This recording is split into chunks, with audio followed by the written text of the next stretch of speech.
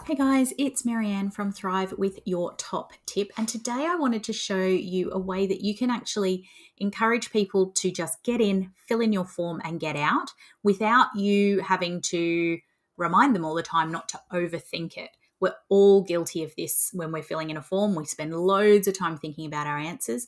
Sometimes you're looking for that first response. Sometimes you just want people to be picking things based on their initial reactions. So up here in our settings option, once we've got our form built out, when we come down to our options for responses, you'll see this one here called set time duration. And what that does is it gives people a set time to fill in the form. So editing isn't allowed after that timer runs out, and it'll automatically submit their response when the timer runs out if they haven't already completed it.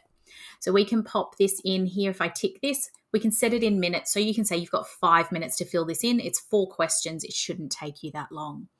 This is great if you're looking for people to be snappy and to make decisions and to move through things at a pace. Think about the amount of questions or the number of questions you're asking them to fill in, how many screens they run through, but also think about how much consideration time they need, and let them know up front when you're sending them the form that there is a timer and that they will need to know.